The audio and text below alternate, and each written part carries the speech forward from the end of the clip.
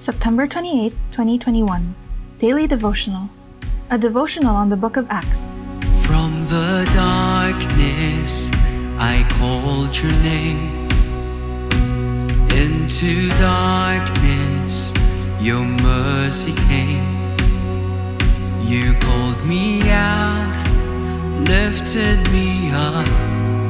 How great is your love.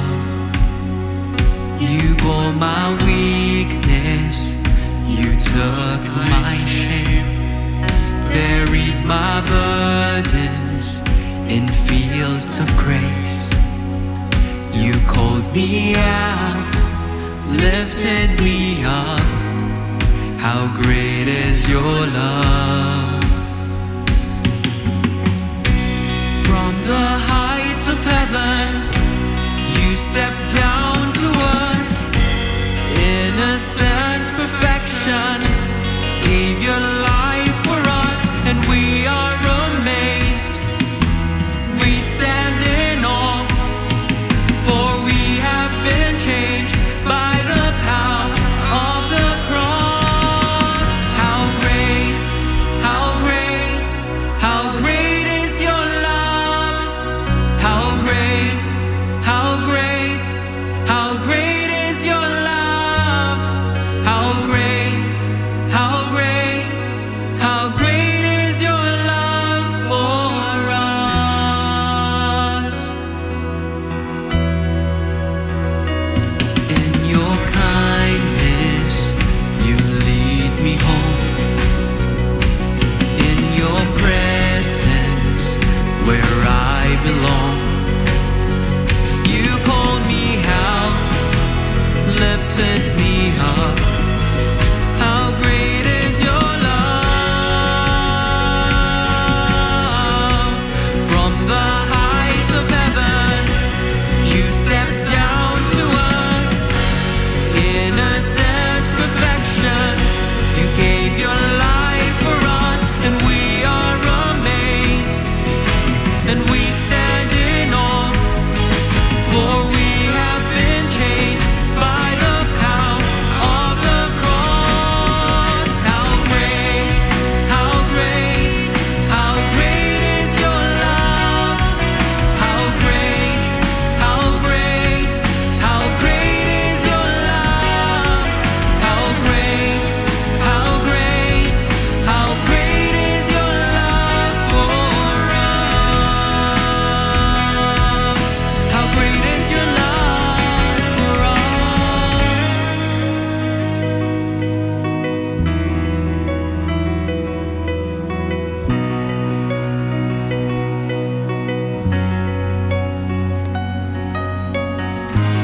There has never been, there will never be a God like you, a love so true. There has never been, there will never be a God like you, a love so true. There has never been, there will never be a God like you, a love so true. There has never been, no, there will never be a God like you, a love so true.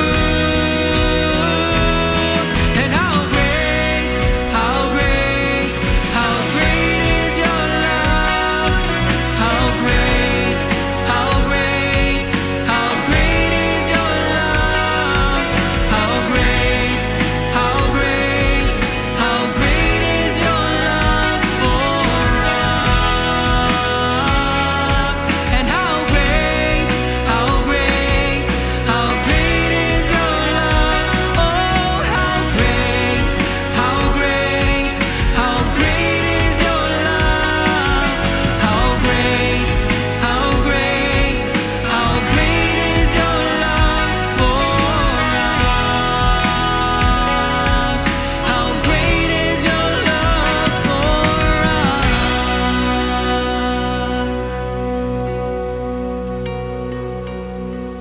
For our scripture reading, please read Acts chapter 9. Prosecutor to Preacher. God has a plan for each of us. In Jeremiah chapter 29 verse 11, He reminded us that in times of hopelessness, He plans to prosper and not harm us. Those plans give us hope for the future. While Saul was going around persecuting believers, we read that he was breathing murderous threats too. In the process, God slowly unveiled the plans He had for him. In verses 3 to 5, it was written, "As he neared Damascus on his journey, suddenly a light from heaven flashed around him. He fell to the ground and heard a voice say to him, 'Saul, Saul, why do you persecute me?' 'Who are you, Lord?' Saul asked. 'I am Jesus, whom you are persecuting,' he replied. Fast forward to verses 15 to 16. It was written, "But the Lord said to Ananias, 'Go, this man, Saul, is my chosen instrument to proclaim my name to the Gentiles and their kings and to the people of Israel. I will show him how much he must suffer for my name.'" All along, this was God's plan for the Apostle Paul. That encounter with the risen Lord transformed his life, from being a persecutor of the church to its greatest missionary. He was so zealous in proclaiming the gospel. The Bible says he grew more powerful and baffled the Jews living in Damascus by proving that Jesus is the Christ. Paul's life was so in danger there that his friends had to lower him in a basket through an opening in the city wall to escape his enemies. Moreover, in Jerusalem, Paul was faced with suspicion by the believers because of his previous persecuting activities. However, Barnabas received him and presented his story to the apostles. Verse 28, it was written, "So Saul stayed with them and moved about freely in Jerusalem, speaking boldly in the name of the Lord. He talked and debated with the Hellenistic Jews, but they tried to kill him. When the believers learned of this, they took him down to Caesarea and sent him off to Tarsus." While Paul was zealous in proclaiming the gospel and debating with others, his life was in danger and caused some trouble for the church.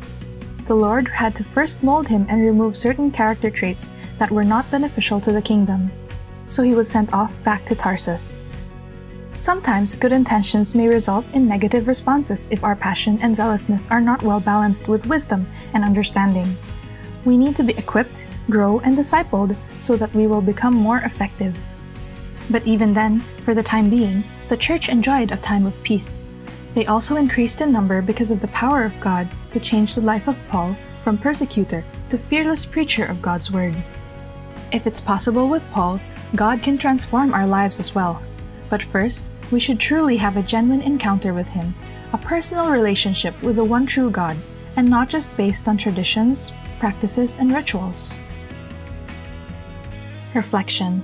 Saul had an authentic encounter with the risen Lord, and it transformed his life. Many of us have been attending church for a long time, but haven't experienced the transforming power of the Lord. Perhaps we thought we know Jesus already, but there is a big difference between knowing about Jesus and knowing Him as your Lord and Savior. If you have not taken that step of faith, a true encounter with our Lord, I encourage you to do so now. Repent of your sins, acknowledge that only He is the way, the truth, and the life. Then, let the Holy Spirit guide you to start living a new transformed life in Christ alone. Prayer. Lord, I want to have that truly transformed life that the Apostle Paul experienced. It made him a fearless preacher from a persecutor.